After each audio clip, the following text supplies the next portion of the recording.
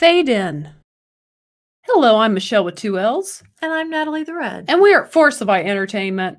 Well, Justin is lost, or Justin from Justin is Lost. He brought something to our attention. That's his actual name. It's Justin is Lost. He brought something to our attention that I wanted to cover because everyone knows who's watched this channel that we are big Gina Carano supporters and believe, as a lot of people do, that her firing was politically motivated and unjust, considering Hashtag Gina Carano did nothing wrong. She didn't do anything wrong. And it was nonsensical. It was a terrible business move, and it's created a huge divide in the fandom, further divide in the fandom in Star Wars. And it's just been a big mess. But anyways, Joe Rogan, who of course is one of the biggest podcasts I'd say around, has been kind of silent on the subject, which I find interesting and we'll address later. I did too, yeah. We will. But he finally actually went into detail and begins to defend Gina Carano and how she was fired basically unjustly. And he even kind of explains her tweet, reads it on the tweet that got her fired. He reads it on the show and kind of explains, yeah, I get what she was trying to say here. And you know. Yeah, so I want us to pull up just what he kind of has to say about Gina really quickly. So let's watch what he has to say, and we'll discuss it. So here is Joe. When you're talking about something that's contemporary, when you talk about something that's going on right now, because and here he said how it's never good how things in print can be misinterpreted. It's so easy to take it kind of however you want to. It's so open to interpretation. Yes. So many people can form that, like, I don't like how you said this because I think she meant this, or I think she meant that. The best way to express something like that, ironically, is like this, in a conversation. And that is totally true, because things in print, if it's controversial at all, you can't read, you don't know what the person was trying to get across. Or literally in this case, hear the tone of, of what is trying to be expressed. She was talking to someone, and she was saying, there was context. Like if she was having this conversation with us and she was saying, in Nazi Germany, they got their neighbors to hate them first. Right. And think about how they're getting neighbors to hate people now for being conservative. But again, when it comes to something like... And in fact, in her tweet, she never even specifies conservative or not. It's just a general thing about not hating the other for political reasons. The Disney Channel or this or, when it comes to her getting fired, they're probably looking for a way to get rid of her anyway. Absolutely. She was already saying some controversial shit. Yeah, absolutely. I mean, we know that.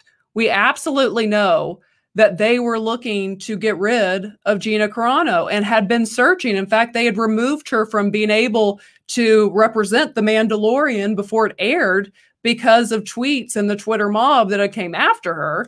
And something that... I don't mean to be insensitive, but it really does kind of make me laugh. Like I would see people on Twitter, this one person in particular did a post about like before she came on that I guess she was going to appear on the next episode.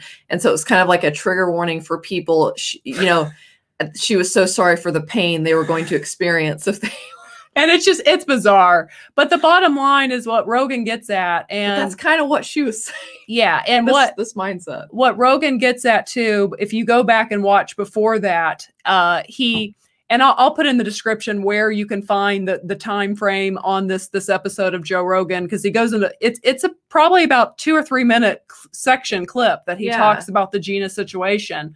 But he refers to her again as a nice lady, a nice person, and mentions, how she was kind of a trailblazer in the world of fighting. So he really does defend her. And you can tell that he thinks it's absolutely ridiculous, as we all do, that she was fired. And what he said there, and that's why I wanted you to hear that, it's absolutely true that they were looking, by the time in February they fired her, they were looking for reasons they were just to fire her. Just give us one reason, Yes. And he says, how the whole, anytime things are compared to Germany at that time, it's a minefield. And that's totally true. Totally fair. But then Tim Dillion points out, rightfully, but for the last 4 years, they've been able to call Trump supporters and Trump that all they want. So maybe we've become a little desensitized as a culture. And the point in that is, again, going back to the Gina thing, is her co-star literally made a comparison about all Trump supporters to Germany at that time period. So it just kind of shows again the hypocrisy, and good for Joe Rogan to finally say something. Yeah. And I will kind of say that because Rogan is in the past has been so good about being on the forefront of not caring what people think about the things he says. So Yeah. it's kind of like, Joe, we're just now getting to Gina in July. Where were we in February? Right. It kind of seems a little interesting that he's just now feeling the nerve, I guess, to address the situation. It is strange because you'd think that was kind of like hot news at the time. Yeah. Or just like it would come up in conversation with a lot of the guests he has on. Yeah, it kind of leads back to I think the feeling a lot of us have felt that when he signed on with Spotify, he kind of censored himself for a time. And he seems to be coming out of that a little bit, which I appreciate. I mean, he's getting more comfortable with like what he can and can't say. Yeah, but regardless, I'm glad he eventually has come out in support of Gina Carano, because anyone with a functioning brain should realize that the firing of Gina Carano was politically charged and was unjust, was uncalled for when you look at what Pedro Pascal's tweets were, and he's not fired, and he shouldn't have been fired. And once again, I think I've said this before, this is not like my most merciful statement, but if you can't see that it was politically motivated and for stupid reasons, then I mean, I don't know what to tell you at this point. Yeah. So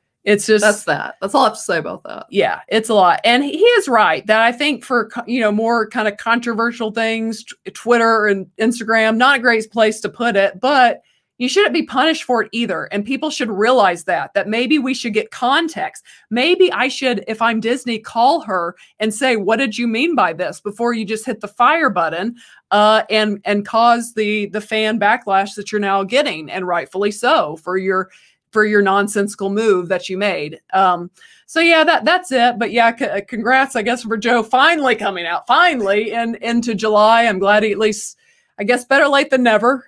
Which, as I always say. Yes, but as time goes on, I believe you're just going to hear more and more voices bring up Gina Carano and say that was wrong. And I think, Joe coming out finally, you're just going to see more and more of that, I believe. Well, because I think she was such a big case of, they sort of made an example of her. Totally made an example out of her. Not only, I think, to, other actors and people in the entertainment industry, but community at large. Yes. This is what you're looked at. Yeah. It was like shots fired to the degree of kind of like, everyone know your place in Hollywood and don't speak out if you're not speaking what we want you to be speaking. It was totally used as an example.